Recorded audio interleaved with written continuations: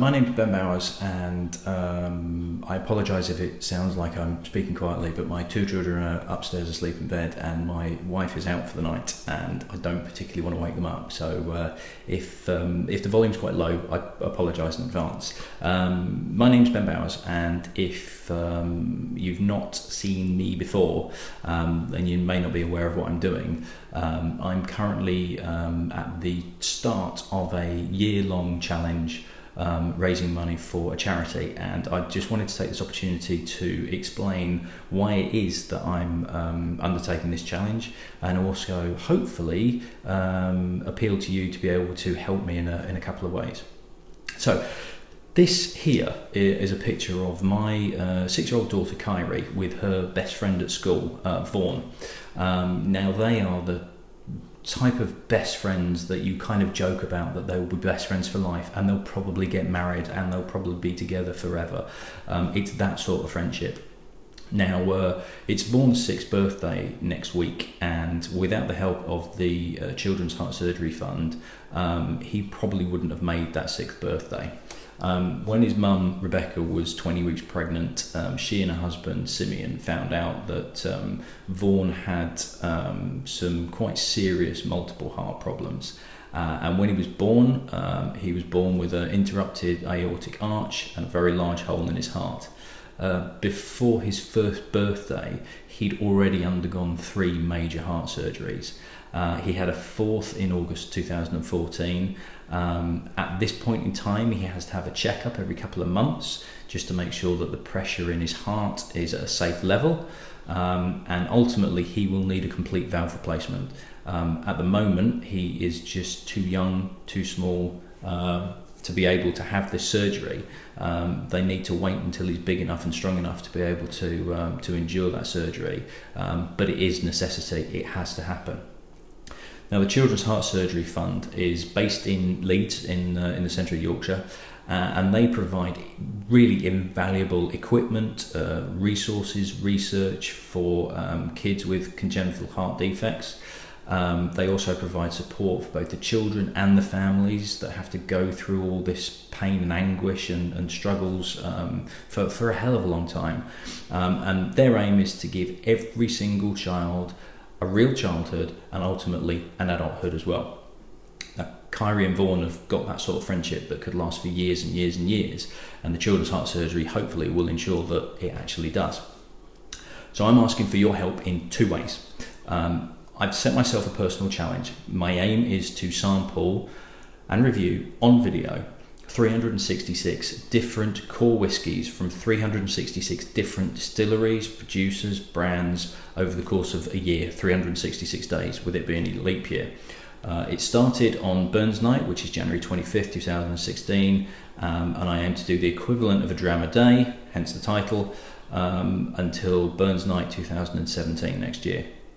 My aim is to raise £5,000 and hopefully a lot more for the Children's Heart Surgery Fund. One of the things that they're trying to raise money for is a new echocardiogram machine, which will sit in Leeds General Infirmary Hospital in the centre of Leeds, and will go towards saving many, many lives. So the first way you can help me, which is quite simple, I'm asking for donations of money towards the fund. I have a Just Giving page, which the address is up now. And the way I'm basically looking at it is, you know, when people come up to you and say, oh, I'm running a marathon, will you sponsor me? Or oh, I'm going on a really long walk, will you sponsor me? And you do like 50p per mile or £1 per mile or whatever it is. Basically, sponsor me per dram. 10p per dram, 366 drams, £36.60 over a year. At the end of a year, £36.60. Doesn't sound like a lot, but if 100 people did that, that's over £3.5 grand, and that will go a hell of a long way. If 200 people did it, I've exceeded £5 grand. Happy days, absolutely brilliant. If you wanted to donate £1 a dram, that would be even better, but that's probably quite a bit to ask. So I'm asking if you could sponsor me for this challenge. It's a long challenge and it's hard work, and I'll go into that in a little bit more. But yeah, any sort of sponsorship, if you can go to the Just Giving page, and if you wanted to break it down, rather than just throwing a lump sum in there, say every 50 drams, throw a fiver in the pot type thing, that would keep me ticking along. That would see me, that I'd be able to see sort of little bits going in there, and that would be G'ing me along and keep me going. I need to point out that the challenge is not, I've not come up with this challenge as a way of, oh, let's see if I can get any free booze, or let's get drunk every night. It's absolutely not the intention whatsoever. I'm really interested in whiskey, and if you want to go and look at any of the videos which I have up on a YouTube channel, I haven't yet got enough subscribers to have its own website, but if you go to my Facebook page, the address is there. That will have all the videos uploaded onto the Facebook page as well. On the samples, I am reviewing them, but I'm also giving some background history, I'm giving a few anecdotes, just kind of little facts and things like that I find interesting, and I'm hoping people that wouldn't necessarily know anything about it might find it interesting as well. If you fancy trying something new, have a look down the list, see if I've done a video of it, see what I think of it, might give you some idea as to whether you're going to like it or not. And I'm also just sampling this 2.5 cl 25ml measure. It's the equivalent of 1 unit of alcohol. It's smaller than a shot that you get at a bar, which is normally 35ml. It's the equivalent of half a miniature. That's all I'm sampling every night. It's not a lot. I'm not downing gallons and gallons of the stuff. It is this, just to provide a little enough for a review, to taste it, to give you guys some information about it. That's all I'm looking for. So that leads me to the second thing that I'm asking for your help. I've recently completed 10% of the challenge, which was 37 drams, and I've got enough samples with miniatures and also some drams that have been donated to me really generously by some friends I've made on Facebook and some people I know already, to get to about dram 100. But after that, I'm running out. And the challenge rules that I've set myself means that it has to be 366 different whiskies from different distilleries, producers, everything like that. So I can't get away with using multiple ages from one distillery and use 10 of them to kind of bulk it out. Worst case scenario, if I totally run out towards the end of the challenge, I might have to go down that route, but I really don't want to, and that's a personal thing to me. I would feel like I failed the challenge if I had to do that. So all I'm asking is, if you have some whiskies on the shelf, if you know somebody that likes whiskey and is drinking it and has got bottles around, friends and family and colleagues and things like that, and you could provide 2.5 cl, half of a miniature's worth. I have a list on my Tumblr blog, which is, the address is here.